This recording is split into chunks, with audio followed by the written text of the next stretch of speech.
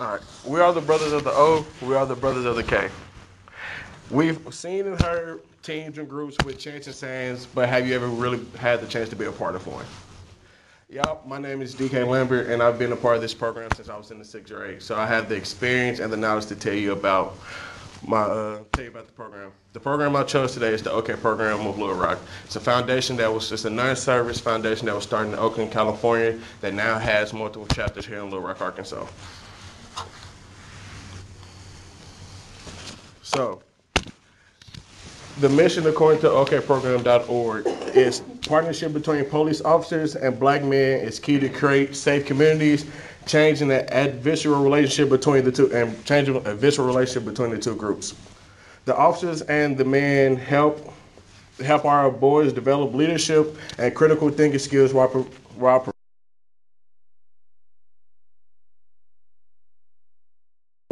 program's mission is to empower black men and boys to transform their communities.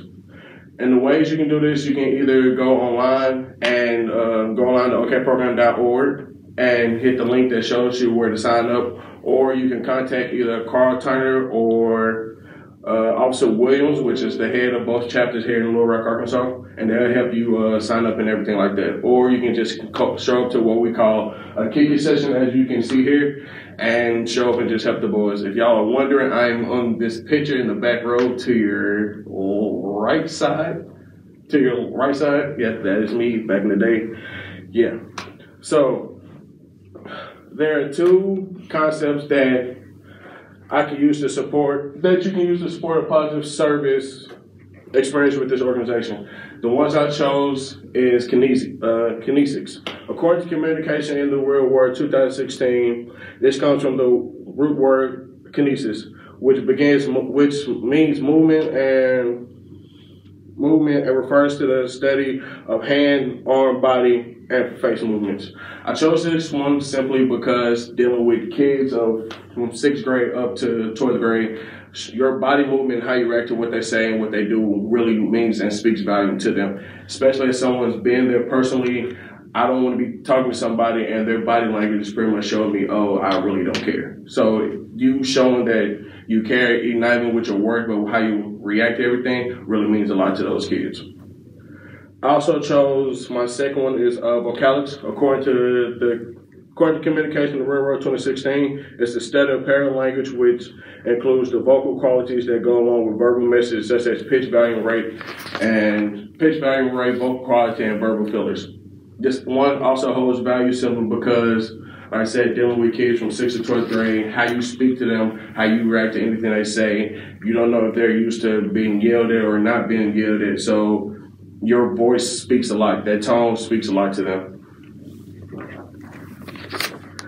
Now, how can I say this? Now, to show how some stuff that will help me in my personal communication skills would be one foundational communication principle I could use to improve my communication based on my service site research would be messages are adapted in different ways to achieve similar results. So in other words, to summarize that is how I speak to you and how I speak to someone else are two different ways, but I can achieve the same similar results by switching up how I talk to each one of you guys. For example, if I'm talking to a 6th grade kid and telling them, hey, you need to do this, but I'm yelling at them, they're not going to receive it the same way. They might shut down, or they might be like, oh, I don't want to do that. If I happen to yell at a 12th grade kid, that 12th grade kid might be like, okay, cool, I get what you're saying. I'm going to go ahead and do it and not feel no type of way about it. An ethical implication I could use to improve my community would be trustworthiness. The definition, according to the Department of Applied Communication 2023, is the degree to which the accuracy of our ideas are shared into can be used by others to make decisions, maintaining the trust needed for effective communication.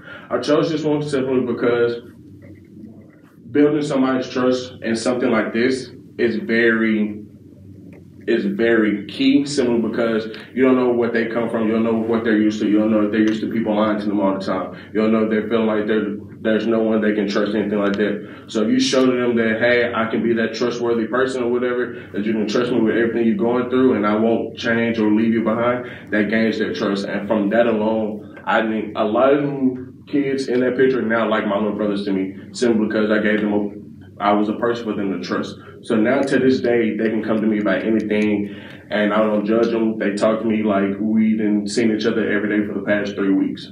So that really one means a lot to me. And I use it every day. Like I said, I talk to them every day. Well, not even every day, every once in a blue moon, whenever they need anything. We keep up with each other on social media. They come to me, they're having relationship issues, family issues, school issues, sports issues, whatever the case may be, because they know they can trust me at the end of the day for anything they need. And yeah, so that's why I chose the OK program as my nonprofit organization. Remember, we are the brothers of the O, we are the brothers of the K.